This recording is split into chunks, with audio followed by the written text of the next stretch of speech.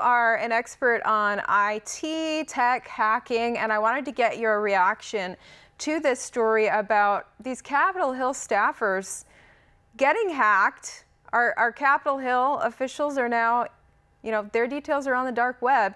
And the part that I haven't told people yet is apparently what these people were doing is using adult websites like porn sites and dating sites on Capitol Hill, apparently while they're working or using their work email to do this stuff. What's your reaction hearing that, Austin?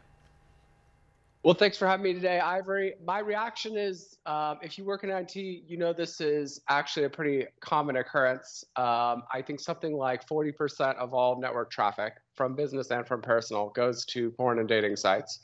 So it's just very unfortunate reality in our country. So you as an IT guy, if you were put in there in Capitol Hill to kind of button up the problems there with tech, what would you do? I would block the access to all these porn websites. I would make sure that we used a password manager that gave them certain passwords, stronger passwords for official business, and maybe some weaker passwords for other stuff.